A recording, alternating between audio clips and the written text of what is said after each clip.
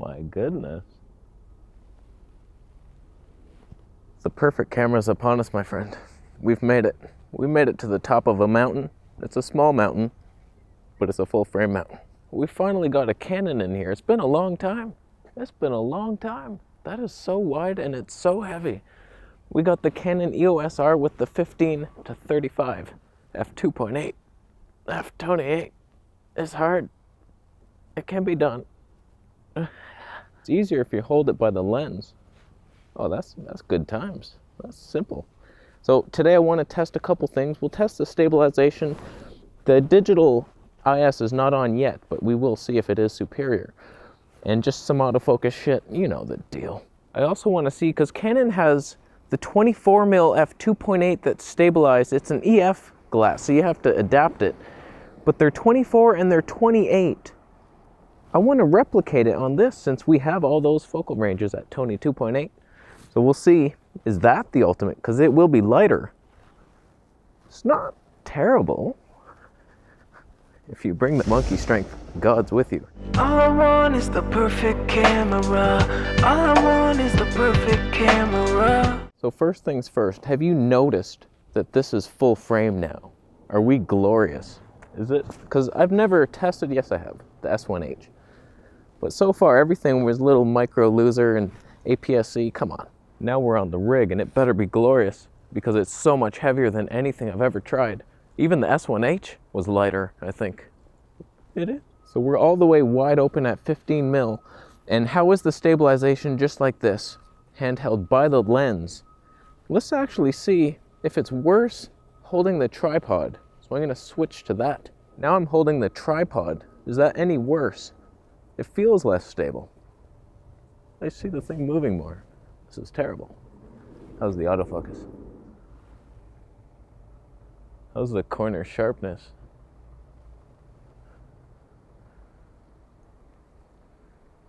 I think the top right corner sharpness is pretty good. Does it stretch my face out? I can't even see the flippy screen anymore. That damn ass lens jumping in front of my shot. Okay, let's put the digital IS on, see if we got any better difference. That's not it. Shut up. All right, it's on. Just the regular version, not enhanced. We'll do the enhanced. But for some reason, Canon's enhanced, it crops so much more, but it has the same exact effect. It doesn't do it better. It's just like we super cropped it. It's still the same exact stabilization. Is it any better? Let's do a little side by side with loser over there. No digital stabilization in his life. He's never had a date.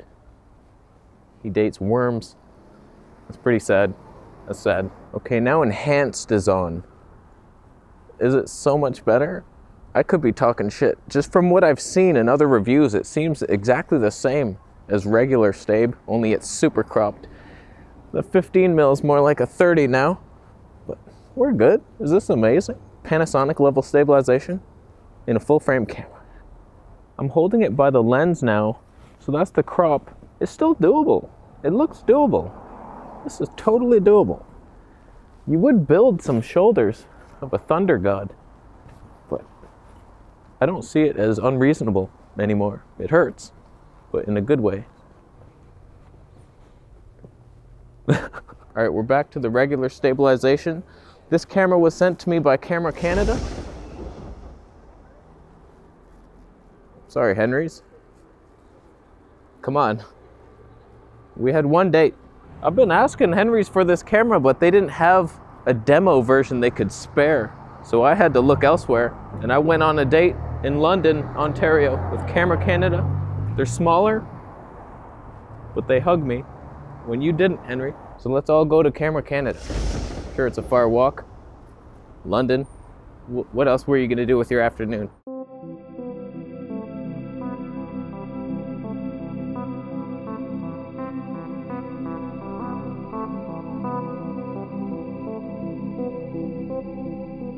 I'm in 4K now. There's a slight crop.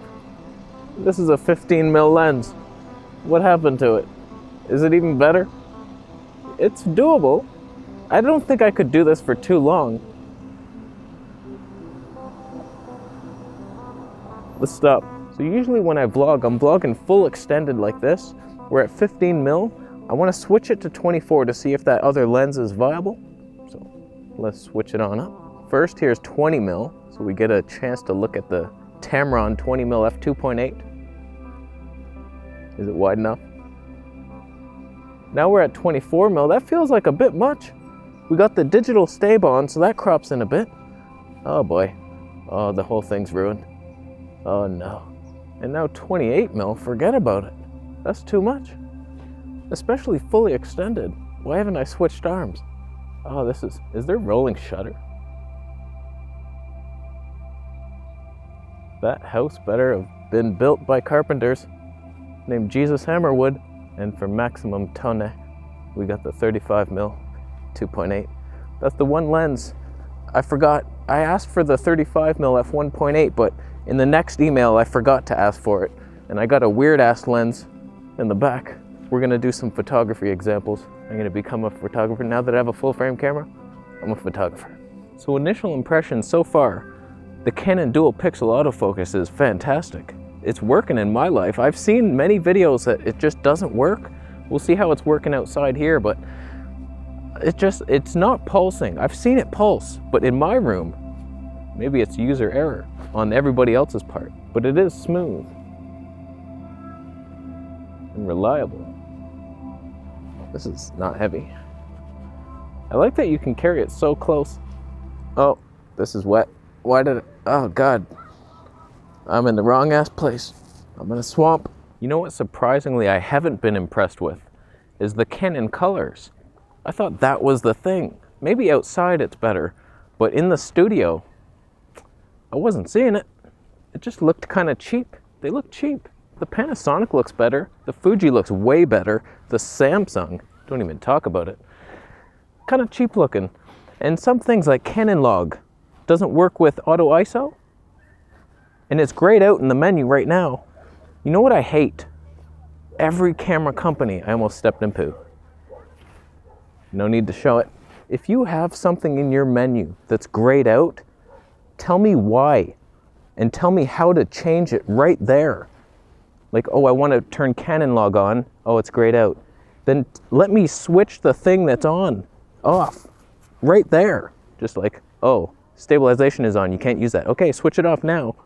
And let me in the log. Don't let me search around your menu system. Get a life. To switch the slow-mo on, I had to dive deep into menu systems, turn off stabilization, do all this shit. It's like it should be one flick. Let me flick it. How's the sky? Is it blown out? That's one thing Canon's known for. They blow out the highlights. Even GoPro can retain them. What's wrong with you? Come on. Here's the sky. I'm dark, but it'll come. It'll come. Okay, and then that all gets clipped. And there's no zebras. And your full frame camera, this is your best camera. You have no zebras. That's cool. Who needs those? I can tell. The real question is, can it compete with the GoPro? Can a full frame camera capture the same image quality that a little GoPro can? What do the squirrels in the background think about it? Is the stabilization as good? We got no digital stab on right now. Backlit, hero shot. For sunlitten, golden god boy. It better look 1,000,000 times better than this thing. I swear to God if it doesn't. Oh, that's good. I swear I had the Fuji LUT working on this thing and then it fell apart. It worked better on overcast days. We'll try it again, but that native profile is bullshit. Oh, this is heavy. There's a squirrel. Oh, we found a squirrel. Come here. Come, little friend. Come, little friend. Yeah, he's coming. Do you have squirrel detection autofocus?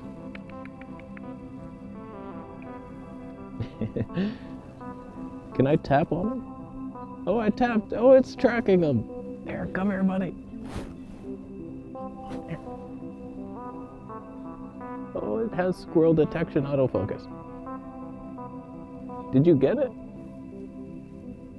Yeah, you got it. You got it. Oh, it's no longer tracking him. Oh, it forgot. Canon forgets you when it needs you most. One thing I'm curious about to see if it can track me, I make like exercise videos on the Vegetable Police channel and I always have to manual focus on these bars. It never works right. So let's see if it can track my ass while I work out. I'll have to take the mic off.